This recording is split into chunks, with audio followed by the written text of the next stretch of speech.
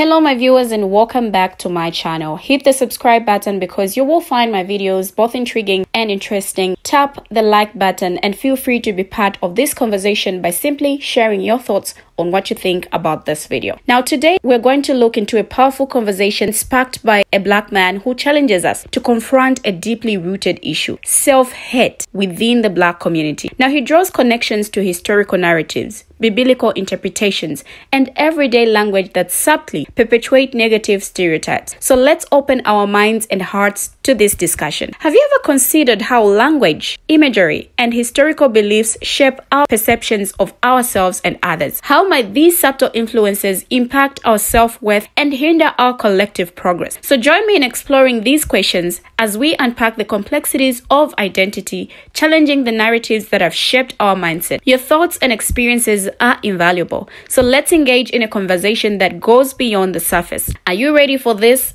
Let's get into the video. Most of the time, as black people, we hate ourselves.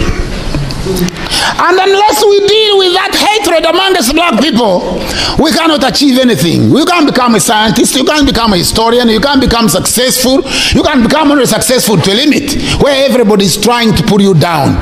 But why do we hate ourselves? Because we were told in the Bible that we were cursed. Haven't you heard that? The curse of Ham? That we were cursed as the sons of Ham. And yet, cursed in the Bible, Noah, who was a drunkard, cursed Canaan. He didn't curse, he cursed one son of black people, but not all, because Noah was also a black person, according to the Bible. And, hopefully we'll come, and cover this. So, we hate ourselves. And even in everyday language, if I want to cheat you, I blackmail you. If I want to put you on a bad list, I blacklist you. In a what book? In a black book. Haven't you heard that? That will put you in a black book. Teachers used to have black books. Do they still have them? Yeah? Change their name. Call them white books or, danger books. Now, if it is a bad spot on the road, it is called a white spot on the road. A black spot. If it is a bad trading day, it is called a black day. If it is in a legal market, it is called a what market? A black market. Which means if there are black people in the market, then the market is illegal. You are not supposed to trade. Yeah? As long as you see black people, it's illegal. So, we wear black for funerals. And when we wear mosquito nets for weddings, what color are they? So, when you wear white for weddings, and you wear what color for funerals? Black. Now, in your homes, the pictures of God that you have is what color? Be honest, tell the truth and shame the man. What color are the pictures on the wall in your homes? White. And what color then is the devil? So each of you, I have fought the devil, won't I? Is that not, doesn't it make sense? If I am a Christian, and they say onward Christian soldiers, if I am a soldier of Christ, my job is to fight the devil. What does the devil look like? Isn't it black? When you go in a military college, the sabao, when you are learning, the target practice is what kind of head? It's a black head. So it is no wonder that black people hate themselves.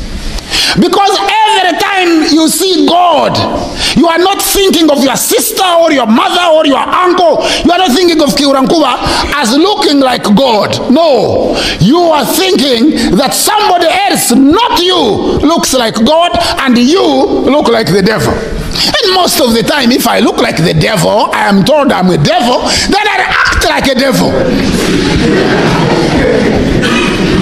I don't want to disappoint people.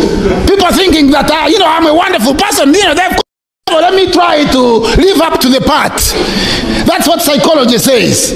But I'm here to tell you today, number one, that when God created the world, there were no people at all. There were no Chinese. There were no Indians. There were no Italians, no Romans, no Germans, no Poles, no Finns, no Swedes, no Goths, no Vandals, no Visigoths, no Vikings. They were only black people. Only black people. They were probably at the time darker than you. So, if you read any sacred text and it says that you are created in the image of God and in the likeness of God, it means God is what color? Black. And anytime anybody gives you a God who doesn't look like you give him that God back. You say, you know what? Yeah, your God looks okay, but just take him. Because at the dawn of time, there were no other people on earth but us. None.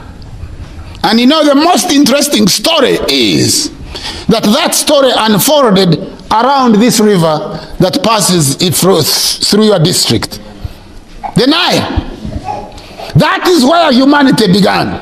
To the extent that UNESCO, United Nations Educational Scientific Committee Organization, in volume 2, chapter 1, it says, as a result of the work of Professor Like and other subsequent work, it leads us to conclude that more than 150,000 years ago, beings morphologically identical with the man of today were living in the area of the Great Lakes, at the foothills of the mountains of the moon, at the source of the Nile, in the land of the gods, and nowhere else. UNESCO, nowhere else. Humanity went through 5 stages. The first stages are known as Australopithecine, black. Where were they living? Where you are living. How old? How long ago? 5.5 million years ago. Who was living in Europe at that time? No one. Who was living in Asia at that time? No one. Who was living in America North? None. America South? None. Bismarck Archipelago? No one. Australia? Tonga? None. Haiti, Fiji, Samoa, who was living there? No one. Humanity was only here. 3.5 million years ago, Homo habilis. Where was he living? Here. Was he living elsewhere? No. 1.5 million years. Humanity at the stage of Homo erectus, the African that walks upright. Where is he living? Here. He lives here to populate the world. He passes through the Gulf of Eden, avoids Saudi Arabia, crosses into India. And then he goes through Kenya, Mijikenda, Tayari in Australia, and populates all the islands in between. Avoids Israel, avoids Jordan, avoids Syria. He also discovers fire. Then 150,000 years, modern man, known as Homo sapien. Homo sapien. The oldest Homo sapien, the bones discovered in Omo Valley in Ethiopia and Kenya. He started where? Here. Then he moves with his feet and his cows, mobile food, and his language, articulated symbolic language, and his brain, a bigger cranium, and he populates Europe. He is the first person to populate Europe about 40,000 years ago, known as Gromordi. The first people to populate Europe were black people. They were known as Gromordi. First people to populate England were black people. They were known as Bika. First people to populate India were black people. They were known as Dravidians. First people to populate Japan, black people. They were known as Masaba Negroes. Mulembe, Kamaku, Wagasile, they came from here. They populated Japan. That's why Japanese names are like Ugandan names. Takahara, Nakamura, Kato, Toyota, all those, because the first Japanese were black people. In ancient time, the whole world belonged to the black man, the black woman. You are the people that populated the world. You are the people that gave birth to everybody else. and quite significantly. And I am telling you this as a scholar. I have a library of 32,000 books. I have read each one of them, not only read them, but remember them. I have traveled in almost every corner of the world, lectured at the most prestigious universities. I am telling you that in ancient time, the only people who are on earth were you and your ancestors. You. And you are also the people of the scriptures. All scripture, be it the Rig Veda, the Namapali, the Peremperu, the Papyrus of Ani, the Papyrus of Hunefa, the Quran, the Bible, the Book of Zoroaster, the Epic of Gilgamesh, is all about black people. Black people. But I know you have not heard about this information. Why? Because people colonize the world, they also colonize the information about the world. Now, thank you for joining the conversation. After exploring the insightful video together, it's clear that the impact of language, historical narratives, and cultural representations runs deep. Now, let's reflect on how these influences shape our daily lives. Have you observed instances where language subtly reinforces stereotypes? How about representations of good and evil, with white symbolizing purity and black carrying negative connotations? Now, as we navigate these nuances, consider the effects on self-perception and interpersonal relationships within the black community. Let's dig deep into personal experiences. Have you ever felt the weight of these influences in your own life? How do you think addressing these ingrained beliefs can contribute to collective empowerment and success? Share your thoughts, stories, and perspectives. Your voice adds depth to this crucial dialogue. So together, let's continue to unravel the layers of self-love, identity, and progress. As we continue this exploration, consider the broader impact on mental health and well-being. How might these ingrained biases contribute to internalized struggles and hinder personal growth? Reflect on the notion of the case of Ham and its historical implications. How has this narrative affected generations and influenced societal attitudes? Moreover, let's delve into the power of representation. How do images of a palm-colored god and a black devil contribute to shaping perceptions? And in our everyday language, how can seemingly innocuous phrases like blackmail or blacklist carry deeper subconscious meanings?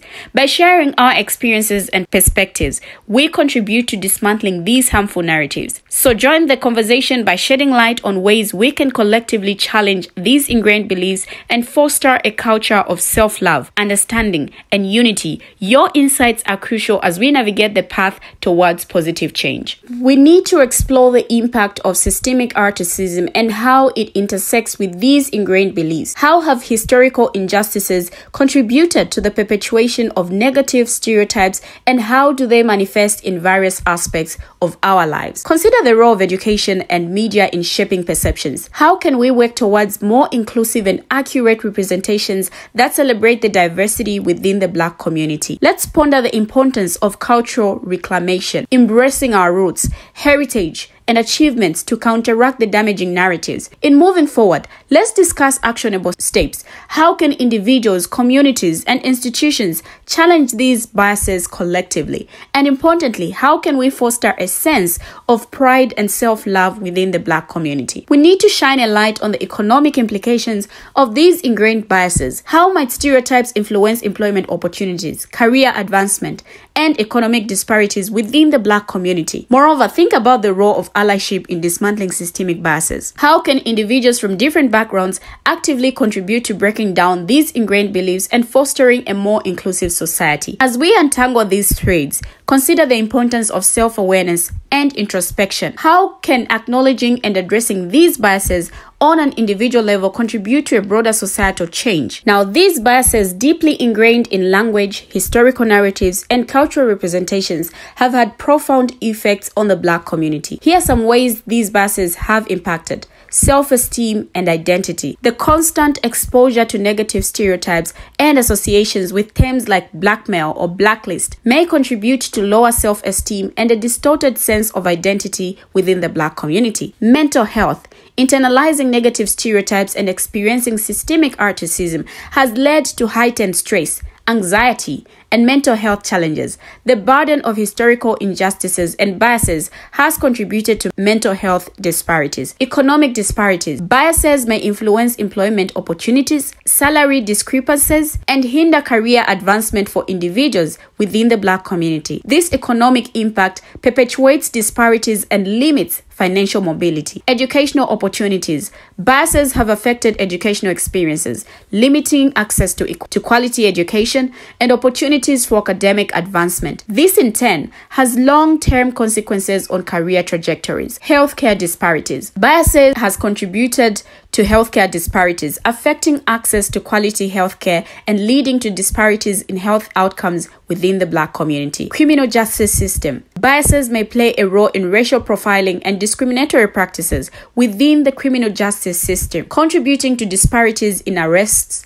sentencing, and incarceration rates. Political representation. They influence perceptions of leadership capabilities, impacting political representation. The underrepresentation of the Black community in political offices may result from systemic biases. Media portrayals. Negative stereotypes perpetuated in media has shaped public opinion, influencing perceptions of the Black community and contributing to stereotypes that have affected various aspects of life. Generational trauma. The historical roots of biases such as the curse of Ham contribute to generational trauma. The weight of past injustices can be carried through generations, affecting familial and community dynamics. Microaggressions and everyday experiences. Constant exposure to microaggressions, subtle expressions, and bias and everyday articism can create a hostile and unwelcoming environment. These experiences, though often subtle, accumulate and contribute to stress and mental health challenges. Community trust and relationships. Biases can erode trust between the Black community and institutions such as law enforcement, healthcare, and education.